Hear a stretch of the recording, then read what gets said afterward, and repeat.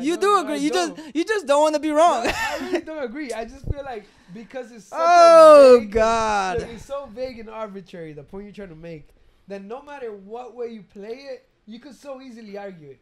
That's what my point is. Yeah, but this is the thing though. The thing about me is that I don't care about being right now. I just care about telling you I told you so. Yeah, that's what I care about. You're wrong, I'm definitely not wrong. I know me. I don't. Okay, so let me ask you a question. So before you had a girlfriend, right? How would you dress? The same way. No, you wouldn't. And don't lie. I haven't seen you wear a pair of Jordans in forever. Oh yeah.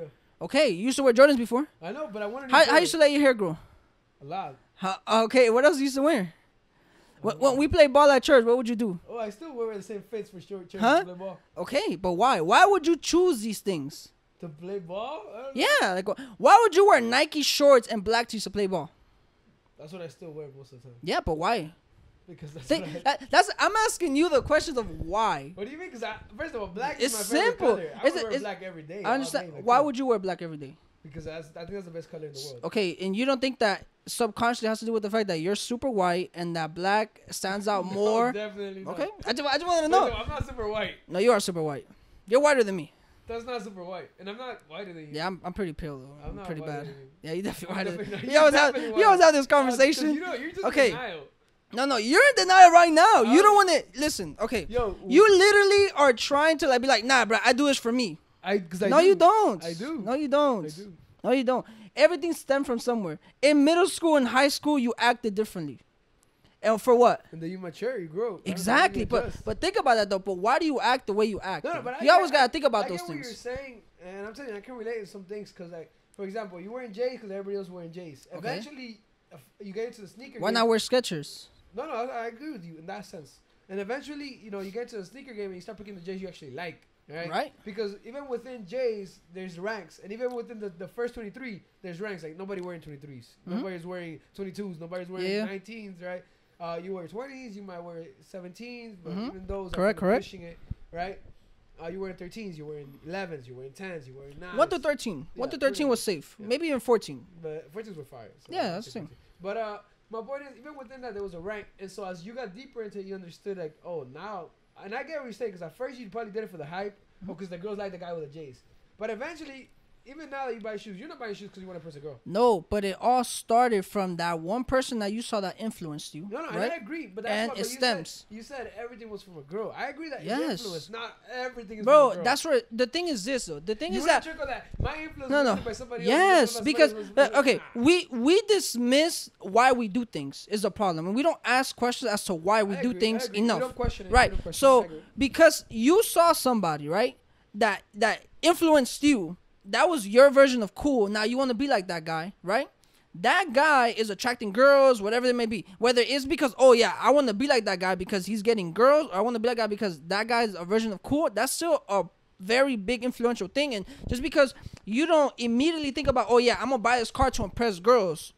No, you're buying a car because you actually like the car, and if it impresses girls, then great. Exactly. You know what I mean? You're buying a house because you truly like the house, but it impresses girls, great. Yeah, that's a bonus. I understand that. Like that part's like engraved right here. I understand. We're not making decisions, but that's what I'm saying. Subconsciously, we are making those decisions based on what other people are going to view us as, and those other people, to men, most importantly, it matters when it comes from girls.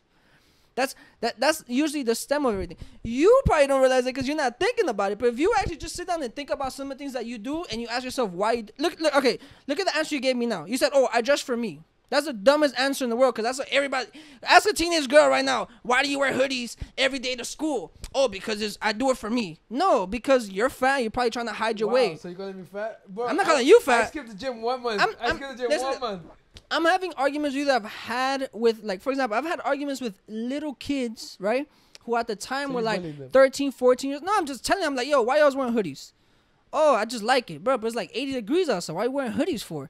Oh, but this is just me. This is what I like to do, blah, blah, blah.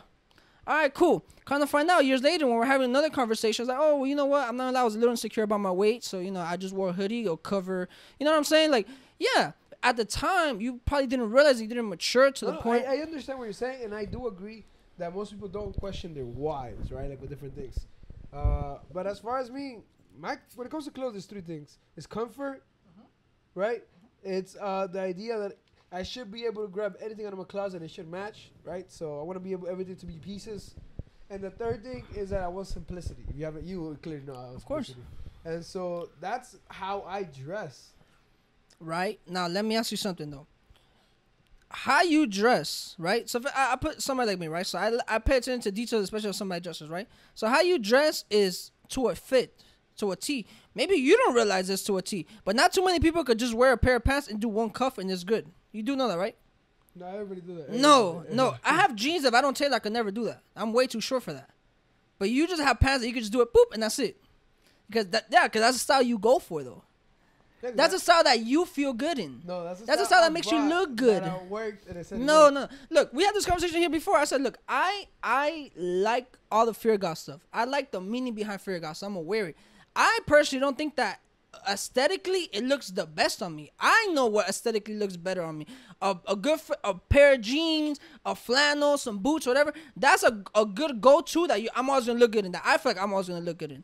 You have your, this is what I'm gonna look in, this is what I'm gonna feel good in, yada yada yada, right? That's your whole maneuver. But at the end of the day, it is for you to look good though. You say yourself, I'm fresh all the time, but fresh for who?